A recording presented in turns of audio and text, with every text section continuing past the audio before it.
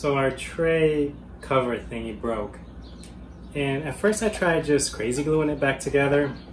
But to install it, you actually have to squeeze the sides in so it can snap into these little tabs. And it just snapped off again. So that's not gonna work. But you know what that means, right? Yep, we're going to design and 3D print a replacement part. Now, let's talk about design a little bit and design intention.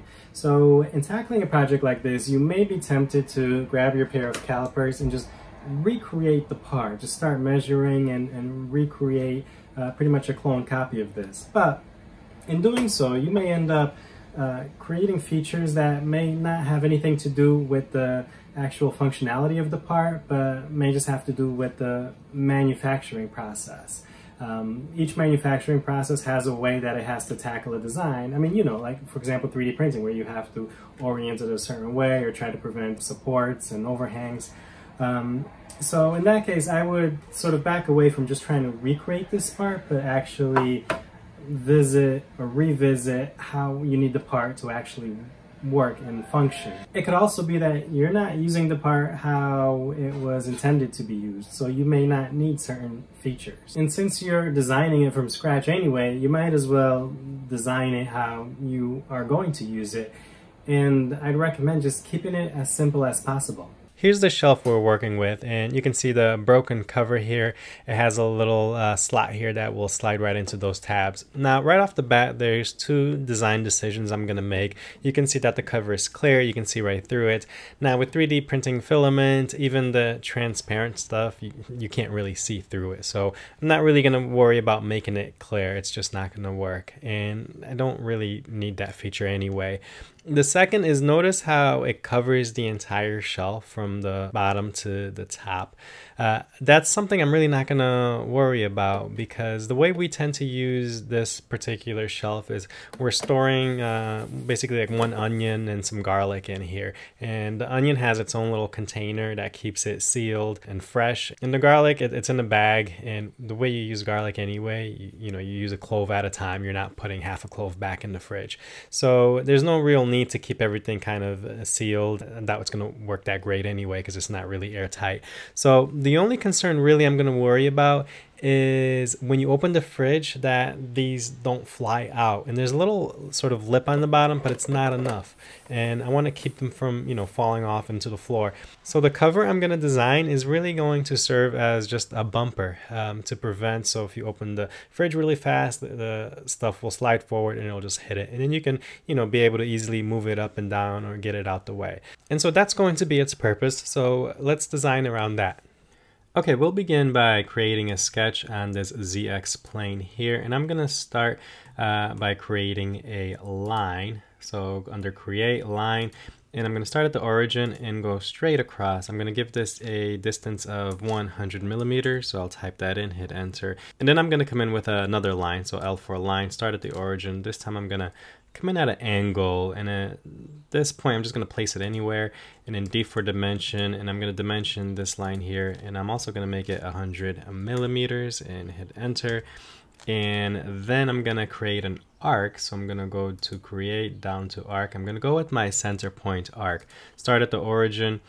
And so the way, actually let me redo that. The way the arc tool works, this center point arc, is you click where you want your center point to be and where you want your arc to start, and then where you want your arc to end, and there it goes.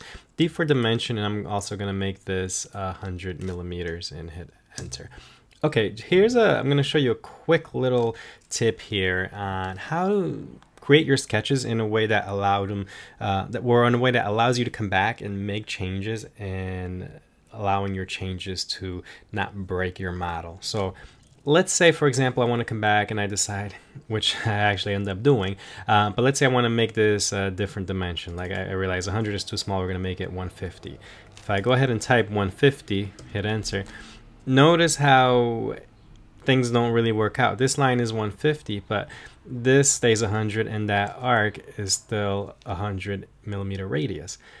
So when I come back to make that change, everything's just going to break on me. So here's how I'm going to fix that. I'm going to undo, And instead of making this 100 millimeters, I'm going to double click to edit, and I'm going to link it back to this original dimension here. So I'm just going to click on it. Notice how it says D1. I'll hit enter, and I'm going to double click on this radius and also click on this dimension, and that's going to say D1. So this line and this radius are all linked. So now if I change this to 150, hit enter, notice how it doesn't break my sketch. Everything is exactly how I want it to be related and how I want things to change and update.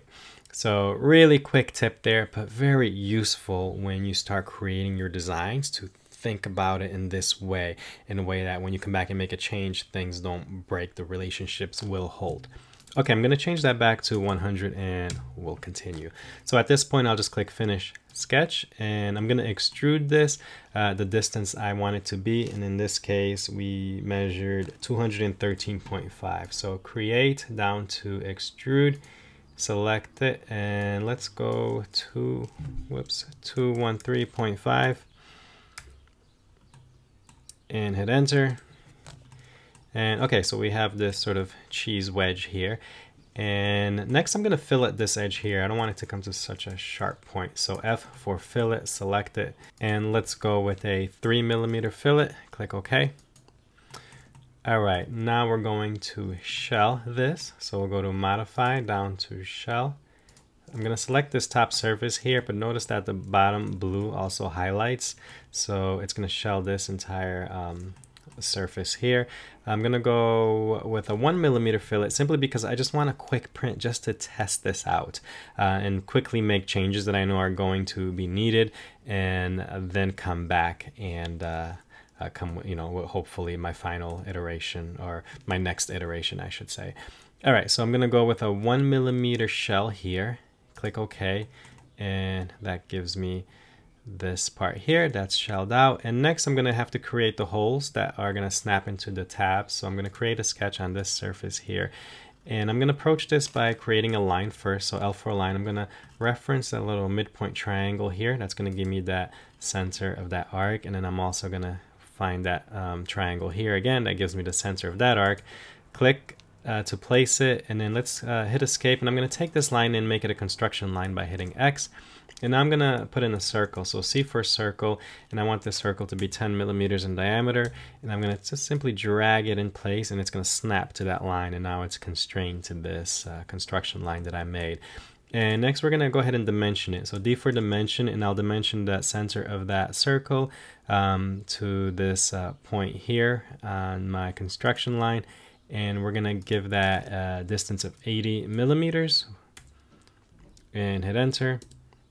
Okay, so now we have that distance from that edge. Stop sketch or finish sketch here, and then I'm simply going to extrude this through. So select it, E for extrude, start dragging it in, and for my distance I'm going to go with all, and then click OK. And you notice how it's going to go to right to the next edge. It'll go straight through my part.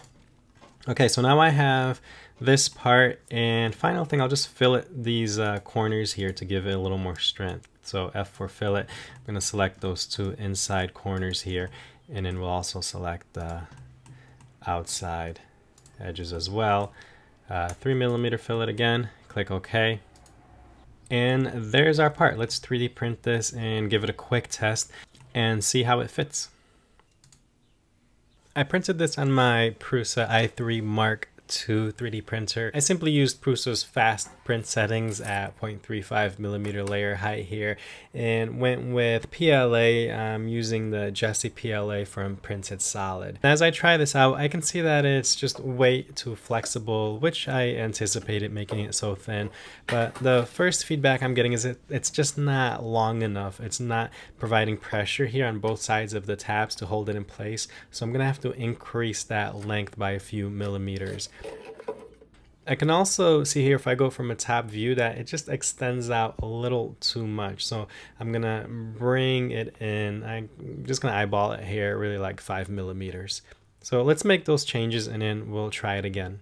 So the first thing we'll do is we want to make this a little bit longer so that it can actually stay in the tabs and provide pressure on both ends to be able to hold in place. So to do that, we're going to go to our extrude feature here on our timeline. I'm going to simply right click and edit.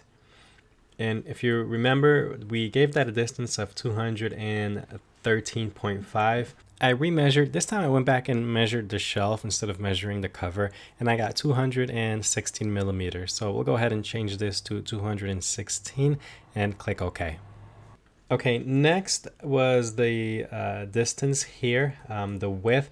I wanted to bring that in a bit. Just sort of by eyeballing it, I can tell that it needs to come in about 5 millimeters.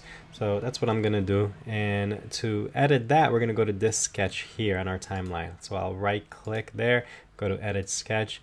And I'm just going to change this distance here from the center of that diameter to this edge here. I'm going to change that from 80 to 75. So just bring that in 5 millimeters. And what that's going to do is actually, if you saw, it moved the circle up a little bit. And by moving that circle up, everything gets moved back. So that's all I need to do there. I'm going to click Finish Sketch. And finally, we need to make this a bit thicker. It's just too thin and too flexible. It's unable to hold its shape right now, which, you know, I kind of knew that going in. So this is something I knew I was going to have to do. But let's go ahead and thicken it. And there's a few different ways we can go about this. We can actually go to Modify, Press, Pull, and then select this, and then instead of distance of 1 millimeter, we'll do 4 millimeters, and you can see how the whole thing thickens here. And if I do an inspect, I can measure from here to here, and I can see that that distance is 4 millimeters now instead of 1. I'm going to show you one more way. I usually don't, you know, like to show multiple ways of doing the same thing, but in this case here, it's important.